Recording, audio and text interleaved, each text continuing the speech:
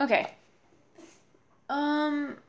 Apparently, back when I posted my Doki Doki Green Day Club picture, to the Green Day Amino, a friend, well, someone who was in the Amino and I, kind of came up with the idea of having sort of multiple endings if it sort of becomes a mod.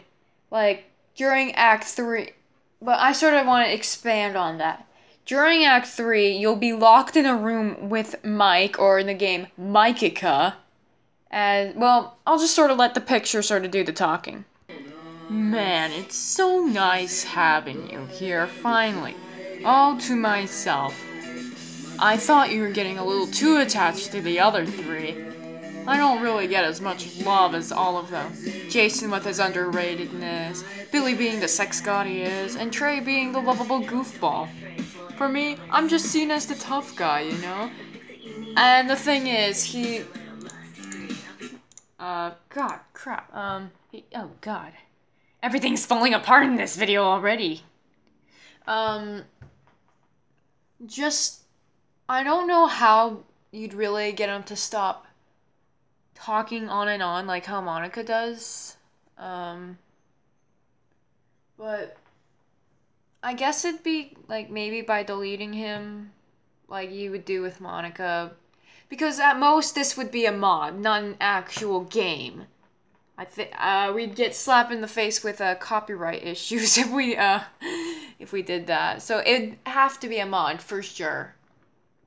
But yeah, basically you'd be locked in the room like with Monica, blah blah blah. It'd basically kind of be like a reskin mod with a few different changes with names and such. And yeah, but then I sort of got the idea. In the real Doki Doki Literature Club game, Sayori automatically becomes the new president after you delete Monica. But what? But then I got another idea. What if the girl you tried to please the most, or guy in the game, being Trey, Billy, or Jason, became the president? That sort of sprung an idea that there'd be 3 different endings, but they'd all sort of end the same with Mike sort of deleting the game or something, you know? So without further ado, I present you the 3 endings I sort of came up with out of nowhere.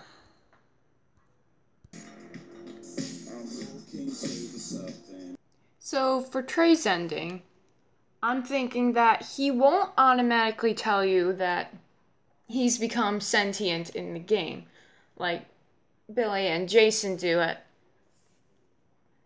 Or in the normal game where Sayori's just like, yep, I've become sentient, ah, yay, now we're forever. Instead, Trey sort of keeps it a secret, and only at nighttime will he just sort of haunt you. Not by saying he's sentient or anything, no. So here you are, sleeping out your peaceful days, on your bed, yay, blah blah blah, and then you just hear sort of the faintest, not loud to startle you, but wait, no, not as quiet that you can't hear it, but loud enough so you wake up.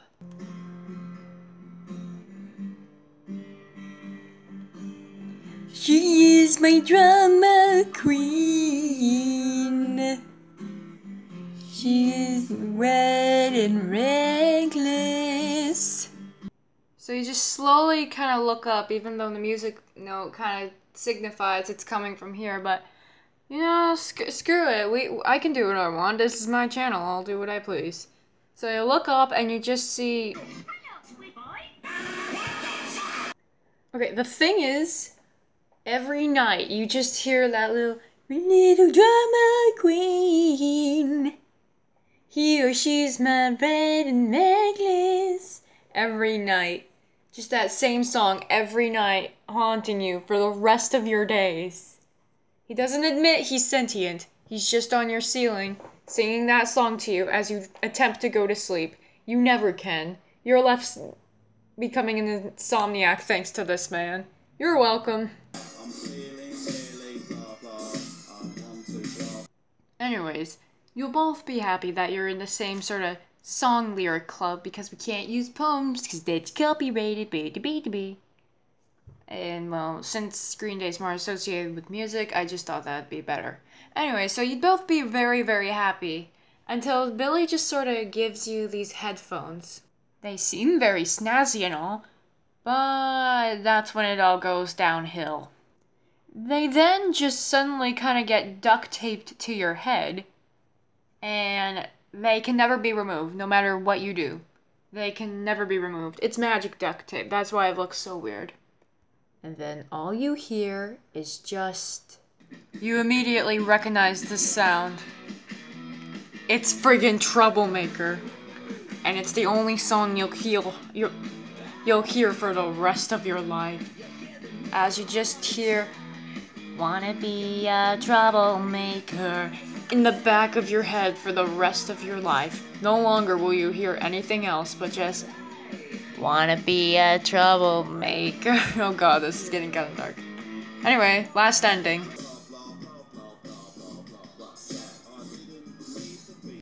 Jason really doesn't do anything. He just doesn't release Quattro, and that kind of leaves you a bit sad and dissatisfied, but you know, the trilogy was quote bad enough that it didn't need a fourth part or whatever. So you're somewhat like you have conflicting feelings on how you feel about not releasing Quattro, and it just sort of leaves you what are vowels? It just sort of leaves you an emotional state of, is this good? Is this bad? I don't know anymore. Jason, why do you do this? Jason, please. And you may or may not find a tentacle and manga book here and there. Maybe some Boku no Piku. Suities. I don't know. It's up to the game's RNG to decide if you get those or not. Just warning you.